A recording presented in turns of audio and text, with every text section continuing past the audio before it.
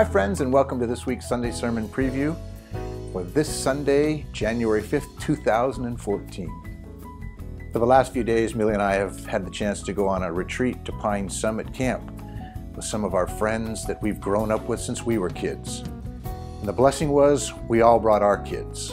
What a great time it was. These friends have been with us through thick and thin. They're the friends that we can depend on. Friends that won't let you down. Friends you can trust.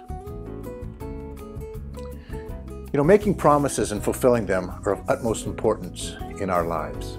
We want to be people that others can depend on, others can trust.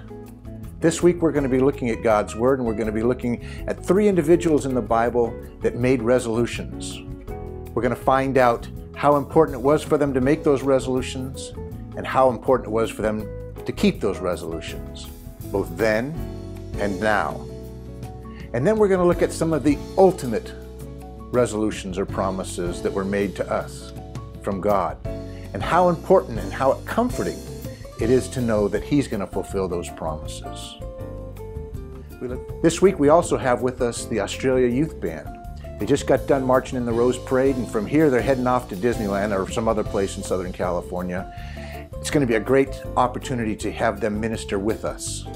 It's going to be a blessing. We look forward to seeing each and every one of you at 10:45 Sunday morning, 4223 Emerald Street. God bless you. Have a great day.